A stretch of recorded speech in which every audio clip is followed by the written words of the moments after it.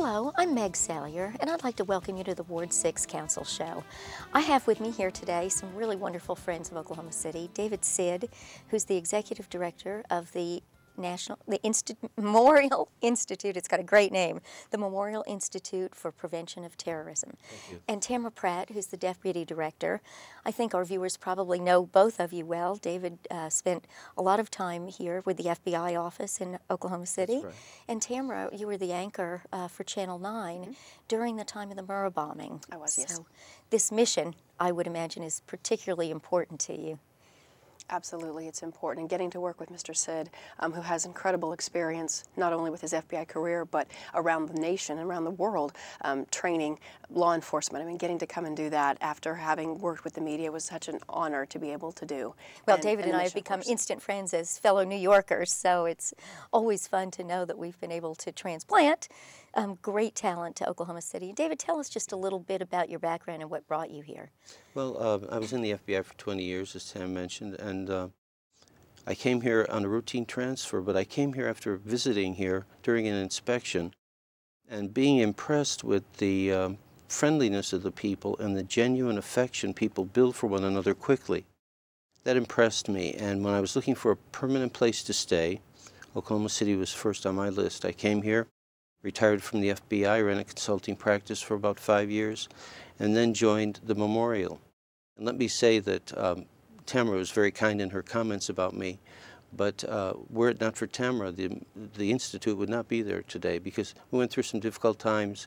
We're all right now, but during those difficult times, she was there and essential. Well, I think it's really important for our viewers to understand that the Institute, to my mind at least, is the third really important piece of the full memorial.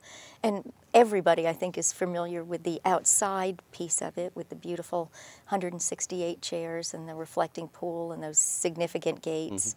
We also have the interpretive piece inside, where you can really walk through and almost re-experience what happened at 9/02 on April 19th. But then the Institute provides a really solid foundation for learning from that experience that I think was the intent and taking it forward. And so first maybe you could tell us what you actually do today, and then perhaps we could talk about some real-world stories of how we're seeing this training applied all across the nation. Certainly. I'll talk about the training, if that's all right. Please. And then Tamara can tell us a good story. When we were told to become a training center, we thought that training police officers was the closest to the original mandate we'd ever been given, and we had ever been. And so we designed a police training program that focuses on the line officer, of which there are 850,000, to make them better observers and documentarians, as we call them, of suspicious activity. That is a powerful force, and if we can train it properly, they can make a significant contribution to public safety. The training program has been successful, really beyond our wildest expectations. Everyone from the New York City Police Department to Los Angeles County Sheriff's Office and 300 more departments nationwide have taken it.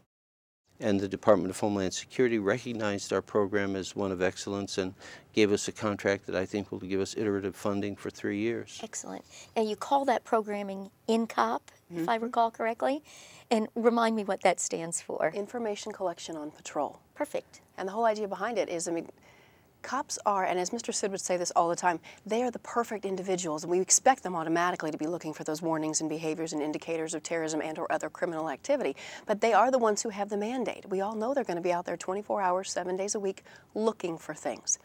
So let's have them add one more thing to their list of things to look for, but really it's not adding anything. These are just things that they would normally be doing, engaging with the community.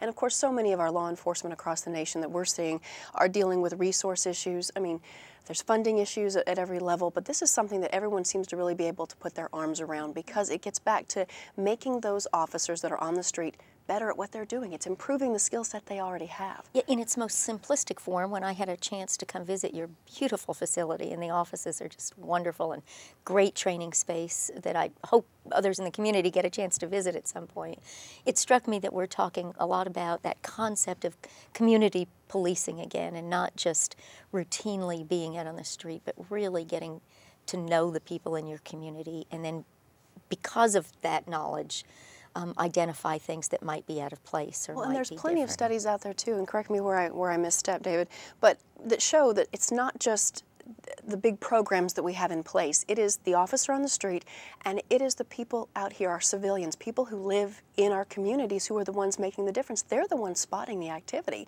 that is suspicious and therefore leads to other kind of investigations. But you know, that's really the base of our safety and our national safety, is our cops on our street interacting with our civilians and the people who they protect. So if we went back to that tragic day on April 19th, 1995, there's an amazing story of a police officer's success simply because he noticed something out of the ordinary. So That's right. Perhaps you could share that with us. I'd be happy to. In fact, it was a remarkable day because everyone was focused on Oklahoma City, and Charlie Hanger, who was a trooper at the time, and I was the Noble County Sheriff, was on his way to Oklahoma City like every other police officer when he was told to turn around and go back and resume patrol. It must have taken an immense amount of personal control, integrity, and unwavering standards to go back into that routine job knowing what was going on in Oklahoma City. Not only did he do that, but he was alert. He saw a car without a license plate. He stopped that car, and as we know, that car was driven by Timothy McVeigh. The reason I've stopped you is that you don't have a tag on the rear bumper. He immediately looks to the rear bumper and quickly looks back at me and responds, "Oh, I know I didn't have a tag. I recently bought this car and just haven't had time to get one." And so I said, "Well, do you have a bill of sale?" The other guy I bought it from still filling it out. I said, "Well, how long does it take to fill out a bill of sale?" "I don't have one." I said, "Do you have proof of insurance?" "No." So I'm beginning to think stolen car. Even though it's on a junky old car, I'm thinking this guy probably stole this car. I said, "Do you have a driver's license?" He said, "Yes." He's wearing military-style boots, dark jeans, a light windbreaker jacket that's blue, about like what a postal worker would wear. He's a clean-cut looking guy, got a military-style haircut, short, and his jacket is slightly zipped at the bottom so that it won't open up or the wind won't blow it back. And when he goes to his right rear pocket to retrieve his billfold, it tightens that jacket up, and I see a bulge under his left arm that appeared to be a weapon. I think, and this is my personal opinion, that so many times, and it's so easy to do, after making stop after stop after stop, or arrest after arrest, whether you're arresting people on warrants or for traffic stops, is that so many normal things have happened that it's easy for us, myself included, I've done it, to be complacent. That particular day, I was on my guard, and I think I did everything right as far as protecting myself, and it paid off. Charlie's a very modest man, but he's very competent, he's very brave. And when he speaks to that day, it is powerful. And the message of that moment, that incredible moment when history was changed, is everything that the police officer does must be done as if it were a Charlie Hanger day, because they never know what they're going to encounter. As Tamara mentioned, most plots are discovered by two groups of people, Mr. and Mrs. Front Porch, or police officers calling in their suspicious activity. And that's where our greatest line of defense is. Wow. You said that so well, David. It gives me goosebumps. I've had a chance to see the tape that was made about the interview and the stop of Timothy McVeigh, and it's just as you describe it. Very matter of fact, but so professional, and it changed the course of history. And for your viewers, so they understand exactly what we're talking about, I'm sorry, we created that tape that we shared with you with Charlie, with his permission, and he describes it for us because we were realizing that there's something that we were missing when our trainers or people were coming in to be trained here in Oklahoma City. That extra element of the law enforcement piece surrounding the Oklahoma City bombing. And when he tells that story and we show that video, every person in the room, no matter how much of a veteran, how long they've been on the streets, they all stop and they completely focus on what he's saying because they all can relate to that kind of a stop. Yeah.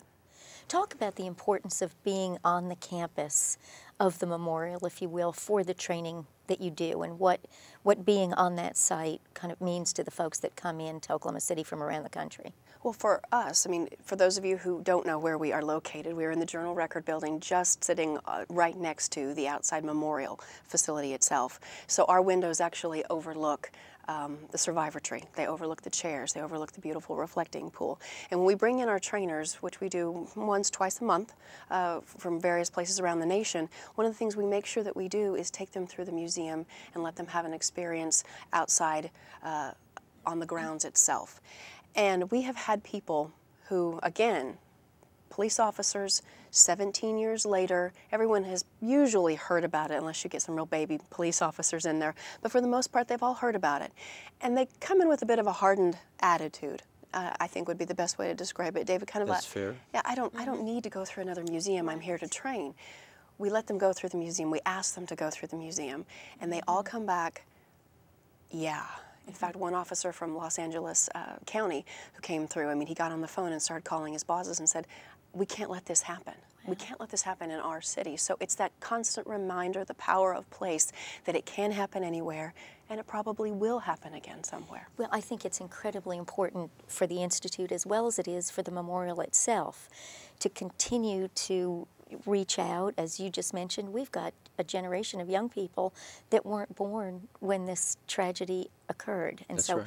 how we continue to keep the importance of the message, not the act of terror, but the message of hope and strength and all those things that we hope to be able to convey. And I think, you know, there's so much relevance today. We had a story in the news just last week of an attempted bombing in New York City. And David, can you speak to that a little bit and how this training could prevent that from happening? Certainly. It was interesting because we had in New York a very sophisticated undercover operation where an FBI informant gets involved with someone who wants to blow up the Federal Reserve building, and of course the FBI arrests them. On the far end of the other spectrum, we have motel workers who see something suspicious in the trash and alert authorities, and they find 50 Molotov cocktails in a duffel bag. In between those two extremes is where the MIPT operates. We operate by training the line officers who are out there every day, as you pointed out, Meg, alert and looking for bad things. The thing that struck me when I read these two stories is that the system is working. People are aware, they're calling police when they see something, they say something. And of course the FBI has always been quite good at undercover operations, and they'll continue to do so. Our security is multifaceted, and no one part of it is going to be the answer. But when you put all these things together, we make a very hostile operational environment for the bad person. And that seems to be working. Fantastic.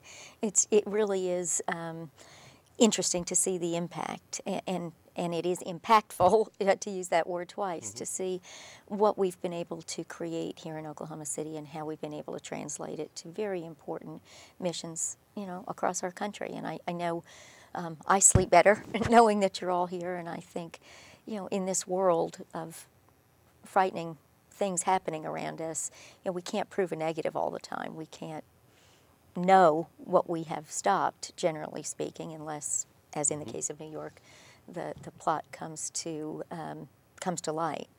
But I thank you both for the work that you're doing here in Oklahoma City to help keep our country safe, to help train our officers, and it's just really wonderful to know that on that beautiful location, you know, we're doing such great work. So Thank you, Meg. thank you kindly for being here. We're so happy that you chose Oklahoma City as a place to call your home. As am I. I have made it my home for 27 years, and it's a very special place. And It is. so, Tamara, to be able to move from the world of journalism into this important mission, we thank you as well. Thank you. Keep up the good work, and look forward to working with you in the future. Thanks very much.